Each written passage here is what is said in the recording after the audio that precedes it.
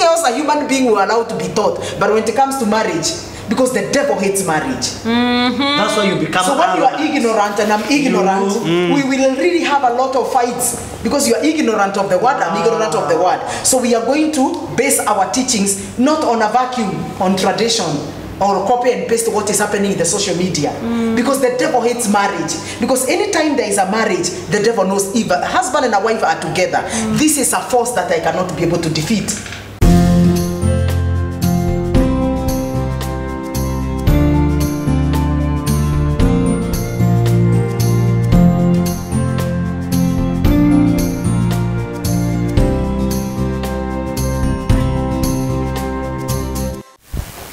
Yeah, so welcome again. This is Naked and Not Ashamed show. And we've been talking about the case of this woman who has been in a very complicated marriage. And mom and dad and my wife here, she has talked about they were using how to spice their marriages. One, they talked about pornography. I don't know whether using a dog was part of spicing marriage, I don't know.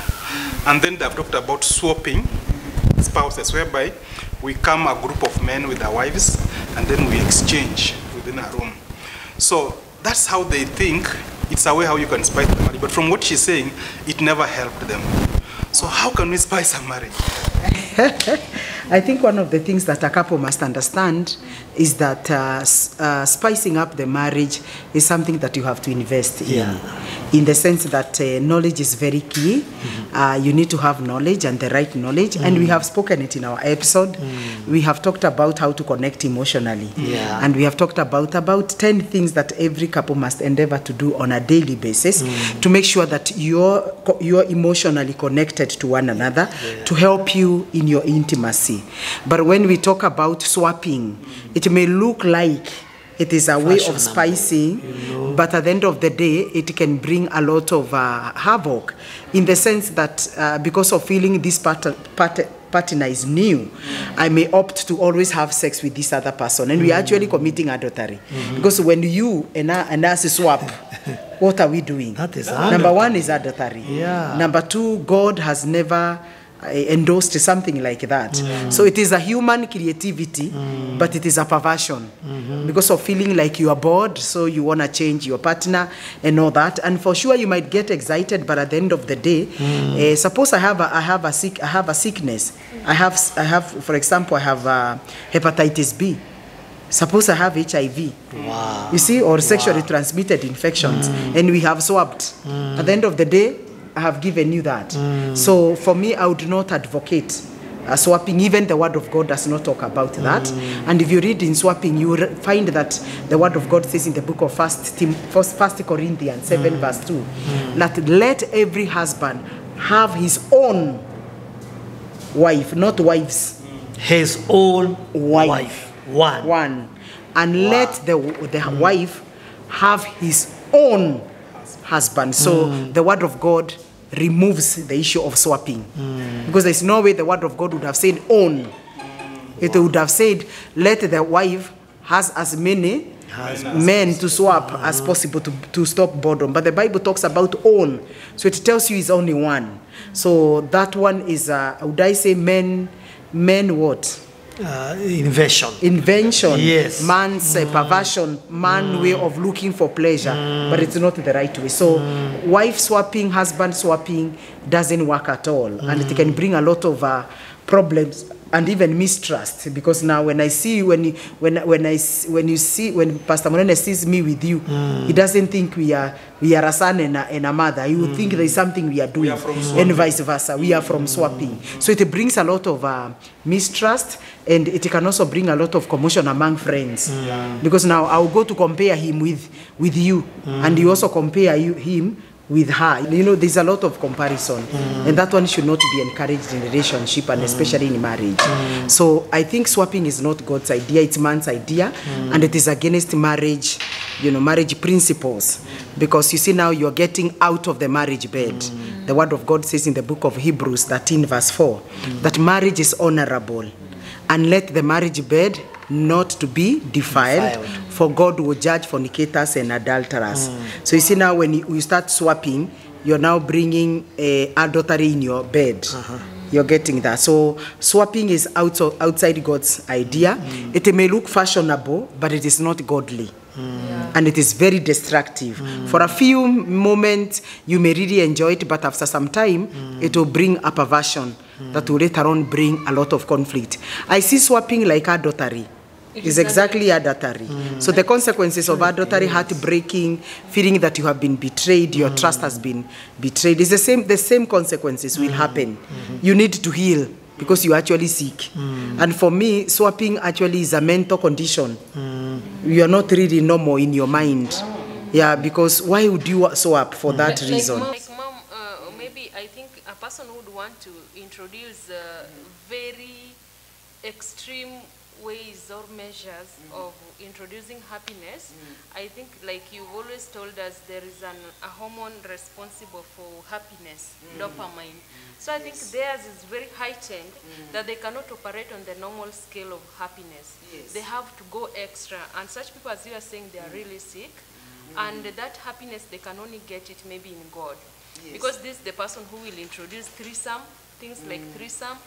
They introduce things like EO swapping, or the dog, or the things that they say, sex toys, you wear some mask, and you have now to make him happy in that. That's a person who has a mental issue, and their dopamine is very heightened, that it cannot operate on the normal scale. Yani, even if you crack a joke, such a person will not find it funny. Because there are people who, getting that state of happiness in them is very hard. Like a sexual pleasure is beneath their happiness. So something extra has to be added. And that's a sickness. And I was trying to imagine when you said that if I have sex with somebody else, all the spirits that he has carried is depositing in me. Now imagine as now we are like 4 men and 4 ladies, and each man has spirits. And now imagine the type of exchange that's going to happen in that room. And by the time we are leaving that house, in the name of pleasure, by the time we are leaving that house, we are different people exactly. Yeah. So thank you so much for commenting on that swapping issue. What about oral sex? What's your view on the oral sex? Wamlambez and Wamnyonyez. They call it blow job. Yes. Blow job. Blow job. Okay. And they call it oral sex. They call it Wamlambez, Wamnyonyez. It has many names. Oral sex originated from pornographic materials. There's nowhere the word of God talks about a husband and a wife using their mouth, their tongue, their mouth for sex. Nowhere. Because your mouth and your tongue is not a sex organ. It's not a sex organ. Okay, I'm learning. Yeah, your mouth and your tongue is not a sex organ. And it is important for us to understand there is a reason why God gave every organ for its purpose. Just like you cannot use your vagina and your penis to eat and talk. So there is nowhere in the Bible you will find the word of God telling you don't have oral sex. But through the Spirit of the Lord, the word of God says in the book of 1 John 2, verse 27, that the Holy Spirit who is in you will teach you all things. You don't need anybody to teach you. I don't know whether you have, once if you read it with the New Living Translation, is very powerful. That every person who is born again, you have the indwelling presence of the Holy Spirit, and you are not supposed to be taught. The Holy Spirit should teach you. So it may not be in the Bible, because maybe when the Bible was being written, they had never thought that human beings can go to that extent. And so, but by the Spirit of God, you are able to understand that this is not really right. Also from a medical point of view, and not even medical, from a scientific point of view, medical and scientific point of view, it has been known now beyond any reasonable doubt that one of the major causes of tongue cancer and throat cancer and orophageal cancer is oral sex or blowjob or Wamlambez or Wamnyonyez. Why? Every person who is sexually active in your lifetime, you may acquire human papilloma virus, HPV. This virus, men are the carriers. Mostly when the immunity of a woman goes down, women are the ones who suffer Well, it is the same one which is responsible for vaginal cancer, anal cancer, penis cancer, cancers involving the private part of a person. And so this human papillomavirus, its environment is either in the penis or in the vagina. But it has the affinity to love the cervix of a woman. You're getting that. So when you lick the vagina of a woman, or you suck the penis of a man, you are removing HPV, human papillomavirus, from its environment, and you are taking it to the mouth. Okay. Okay? So when you change it from its environment and you take it to the mouth, that's why it is causing cancer of the tongue and cancer of the throat, and also cancer of the base of the tongue, the orophageal. And so for me, I would not advocate Wamlambez, oral sex, that blow job. It may look pleasurable. Even there are couples who practice it. They find even a lot of pleasure in it. In fact, they get even offended that their partner has not sucked them and licked them. But from a medical point of view and from a scientific point of view, even right now, if you Google, does HPV cause throat cancer and tongue cancer, it's going to show you even with a percentage. Wow. It is scientifically now proven. So I would not advocate, because as we are saying, the normal sex that God has created is good enough. You really don't have to have sex from other sources just to get pleasure. I don't know what kind of that pleasure we are looking for. Heightened pleasure. You know, I don't know where it's a myth. It's a mirage. You know, it's a mirage in people's mind. You want to get, apart from vagina and penis, which other one can I get? Human beings, we have a problem with curiosity. Wow. So for me, blow job, I would not advocate between a husband and a wife, because at the end of the day, if you get cancer of the tongue and the throat, what are you doing? And you already have the vagina. We have already the right route to use us in marriage. So for those who do Wamlambez, those who do oral sex and blowjob, I would advise them to kindly just stop, because it is not hygienic. Just like the normal germs that protect the mouth is a fungi.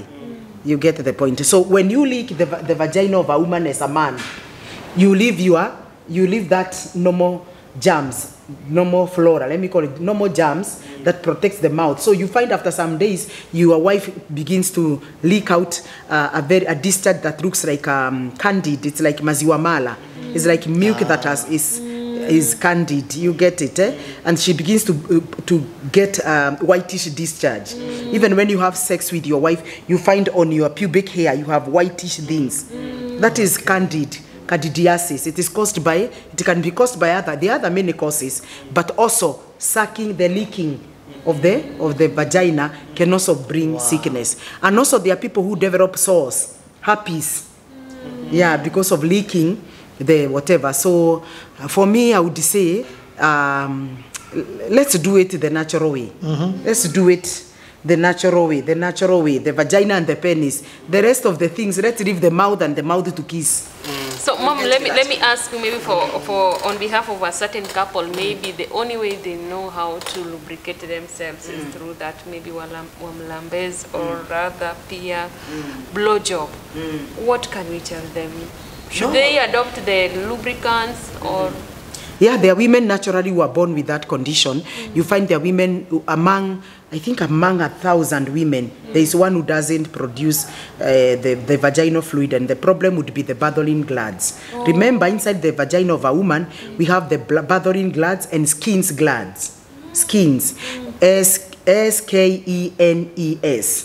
And batholins, skins gland. They are the ones that are responsible during foreplay. They are the ones that are supposed to wet the vagina for easier penetration. So there are women who get even conditions like people who have had chronic UTIs, chronic sexually transmitted infections. You find those glands are blocked, or they are not able to produce the fluid as it should be.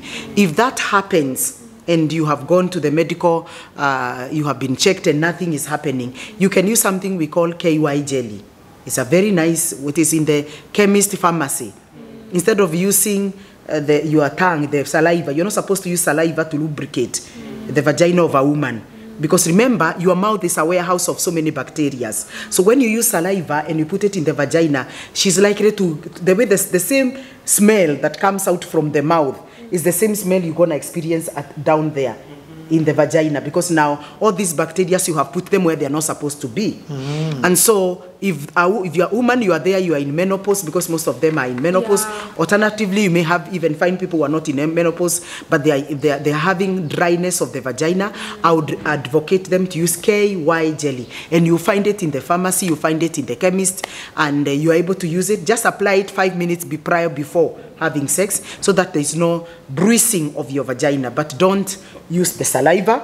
We don't advocate that. It can actually mess the reproductive system of a woman. You've really helped a person. There is a person who experienced that. She was commenting, and I'm glad, Mom, you are bringing it up, that saliva hasn't been the best advice for lubrication during sex. So you need to do the KY jelly. Na umesikia KY jelly. Mkisahau tena murudi kwa saliva. KY jelly or KY? Yes. KY jelly. Kuna mwingine alikuwa ananiambia atu anachota maji kwa tap anamwagilia ikiwa dry. No, you should not do that. This water from the tap is so contaminated. You get that, eh? So I used Does he warm or he just pours cold water? just pause, bora tu ikuwe wet. And I told him, no, you don't do that. But it's because he didn't have knowledge. Because he was wondering, what can he use? The woman is so dry, they are staying 10 minutes before penetration. So, and he asked me, Pastor, so we have a problem. Because my wife is usually very dry. So nikamuliza, so what do you use? Mi nachota maji tu kwa tap, nakuja nayo. You get that? So don't use water. People who are going through issues, actually it's just lack of information. It's lack of information. And that's why Mom is so much helping to many homes. Many people are just getting help. Yes, we keep learning. Even as we also learned. So we keep learning, and that's why it's very important to pass this information. Thank God now the internet is available. One can actually just Google and get that information. And at the end of the day, when you are informed, you're able to make an informed choice. So I wouldn't advocate Wamlambez. I wouldn't advocate for oral sex. We have never done it with my husband for the reason that we had that knowledge. So you know, I'm trying to imagine someone who has been like accusing their partner. Yes. And they are the cause of all these problems. Yes, unanuka. You are smelling. Are you going out? And you Thank you. Yes. Yeah, because they don't know. Because you don't know. You don't know that your mouth is not a sex organ. You don't know that your tongue is not a sex organ. You are using your organs. And then at the same time, you can imagine, like for example, I just imagine my husband is a pastor and he has to bless people. Of course, preach with the mouth, bless people with the mouth. You get the point. Speak in tongues with the mouth. The same mouth that... Where are you going?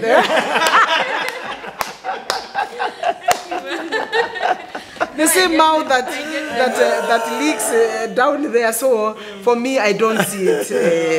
The servant of God. The servant of God. You know, I don't see it nice. And then also around the vagina, you see the way the God has created a woman's reproductive system. The vagina and the anus are very close to one another. The distance between the vagina and the anus is 1.5 inch. Very small thing. Actually, it's a diamond. It looks like a diamond, that place. So you can imagine it's like from here to here. And sometimes you go to the toilet, you have not wiped yourself very well, or you have wiped and you have cleaned, but something has been left. You could be leaking even fecal matter. So for me, no. I would not advocate. Well, the way you put it, even if the son was doing it. There are people who fart. You know, remove that. And you are there. And you are there. No. That can be just a turn off. And maybe mumeenda to date, mulikuwa tu ikwe siku mzuri na that small thing unaona tu mood ya mtu imechange. So you see, I think let's just use the normal. The way you just said that you can't use your vagina to speak. Thank you. Or your penis to eat. Wow, thank you. Let them serve their own every organ. Na kuna msichana mahali amekasirika 2 weeks mzee wake hajai mlick. So anasema maybe apendwi vizuri. So vile imenini hivyo you now understand. Somebody said that in old days, people used to borrow words from the Bible and use it in the world. Like the Good Samaritan. I'm a good Samaritan. It's a word borrowed from the Bible. But nowadays, we borrow things from the world and bring it in the church. Like what you're saying about Wamlambez and Wamlambez, it's something that has been borrowed from pornography world. You cannot tell me that it just began from a born-again couple or Casamaritas begin. It began from somewhere very dark. Curiosity. Yeah, curiosity. That's what even someone just said, let us try this. That's when you find even there's this anal sex, you also let us try this. And they keep on saying and glorifying it. Yes. So I think we just need to stick to it. I think we just need to stick to that, because at the end of the day, if you get sick because of having had, you know, sex through sucking each other, what is it for? You'd better have the natural. And you know, HPV is the one which is responsible for even cervical cancer. I think we have had even great people in this country dying out of it. People that we renown. That is the cause of all that. That's one. It's one that affects the cervix. Then it begins to spread. I think we should just avoid. Also on that, we can go down. We are not also supposed to have the forbidden sex. We are not supposed to have anal sex. Yeah, anal sex is also not for. It is actually in the Bible. The word of God is very clear. In the book of 1 Corinthians 6 verse 9, the last verse says, even sodomites, do not be deceived. Even sodomites will not inherit the kingdom of God. Sodomites are people who have sex through the anus. You know the reason why people have sex through the anus is because there are nerves. There are a lot of nerves around the anus. A lot of nerves. That helps you to defecate. You get that? Yeah. There are a lot of nerves around this sphincter muscle. The muscle that cuts off the poop. You know, it moves as a horror, then it is cut. That muscle is very sensitive around it. There's a lot of nerves around it. And the blood vessels are also very many. So people get pleasure when there is penetration. But you see the way God has created it. Who gets the pleasure, the man or the woman? I'm talking of now the people who do them.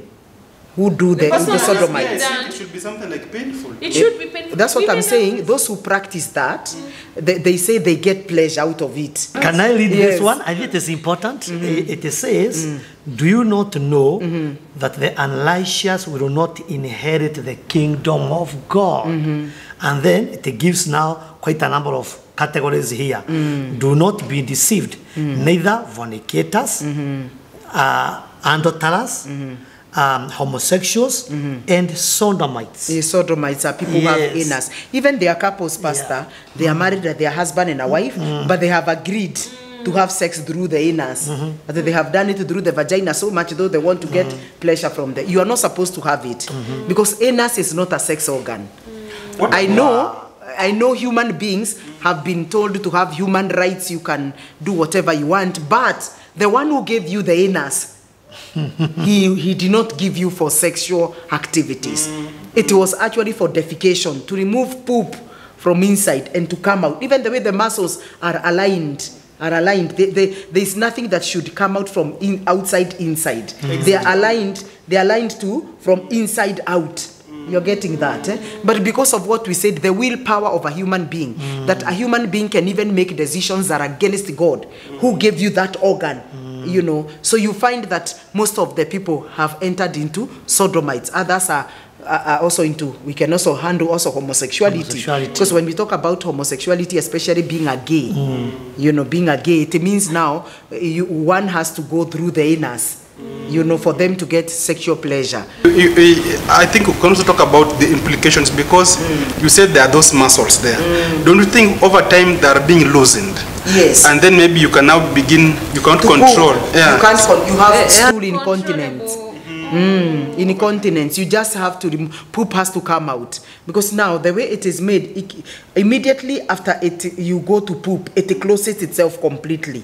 You see, now if you keep on inserting something from inside, you are weakening this muscle, so it continues opening.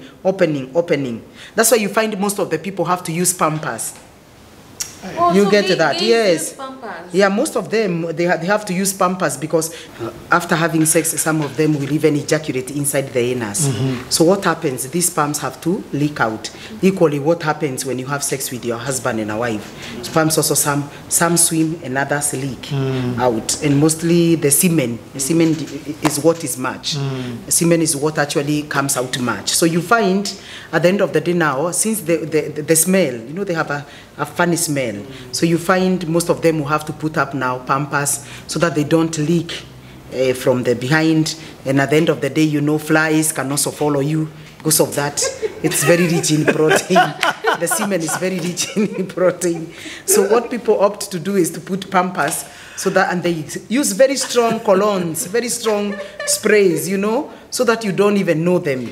So the hassle they go through is in the name of pleasure. And I tell you, when someone has gotten into that perversion, to remove them, you really don't need to condemn them. You don't need to whatever. You only need to show them the truth that they are destroying their body, because their body is the temple of the Holy Spirit. So they need to be handled with a lot of care and love. And most of them, when you look at why they are doing that, you will find that they were sexually harassed or molested when they were young. You get that. There's always a reason why they are doing what they are doing. And so condemning them, you have not helped them. You need to understand what is the root cause of this habit, because something must have happened. And now science has proven beyond any reasonable doubt. There was a saying that was going around that people who are homosexual, whether you are a woman or a girl or a lady, that you have the genes